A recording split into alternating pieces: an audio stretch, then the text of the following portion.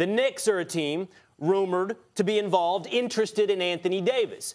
Would you then be worried about sending a package that included the potentially number one overall pick, which could be Zion Williamson, for Anthony Davis? Absolutely not, and I'll tell you why. If Zion reaches that potential, right? If he doesn't outkick his coverage, simply reaches the player that we believe he can be, what's a high-end version of that? A better version of Charles Barkley. Is that better than Anthony Davis is today? Anthony Davis might already be the greatest power forward who ever, let me not say greatest, he hasn't won championships like Tim Duncan. But when I think of the best power forwards I've ever seen, and that includes Karl Malone, and that includes Charles Barkley, and that includes Dirk Nowitzki, and that includes Kevin Garnett, and that includes everyone, the two that jump to my mind, maybe recency bias, I don't think so, are Tim Duncan and Anthony Davis. Anthony Davis has to still prove his greatness. Let's see if he can be part of a championship team. Let's see if he can be the best or even second best player on a team like that. Let's see how his career pans out. But in terms of peak performance, eyeballs on him, what he's doing, both ends of the floor, just about as good as it has ever gotten. So even if Zion fulfills the potential for him to ever be better than Anthony Davis is right now, he'd have to be maybe even better than we can think he would be. Can be. I would say, yup, if you got to include Zion in the deal, for Anthony Davis, you got to do it.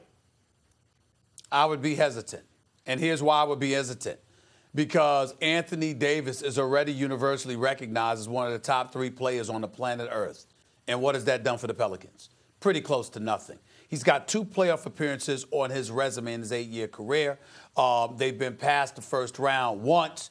You can lose with Anthony Davis. That's the reality of the situation. If you're the New York Knicks, that's my problem. It's not about the fact that Zion Williamson, even on his best day, can hope to measure up to Anthony Davis. And Anthony Davis is only 25, and I'm not questioning that by any stretch of the imagination. What I'm saying is if you're the New York Knicks, with or without Anthony Davis, you're going to lose any damn way. I'd rather lose with somebody that's younger, by the way, devoid of the level of pressure, because when Zion Williamson comes into the NBA, the expectations for him are not going to be as great as if Anthony Davis arrived in New York with those expectations. So what do I have to gain? Anthony Davis is better, but we're going to still lose. Stephen A., question. Let's say they make a deal for Anthony Davis and Porzingis comes back healthy and continues his career trajectory, which is he's still scarily getting better.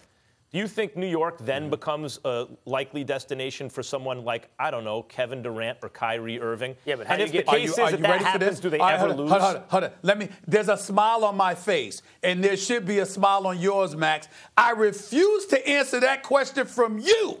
Why, Max? Because you can't say that, but in the same breath says James Dolan is like a damn virus. He'll contaminate everything. I don't say that in the same breath. So those are 2 separate breaths. Will can ask me that question, but you can't. I also don't know how you do a deal for Anthony Davis without including Porzingis. You got to make a package work for the Pelicans. Porzingis and Zion Williamson?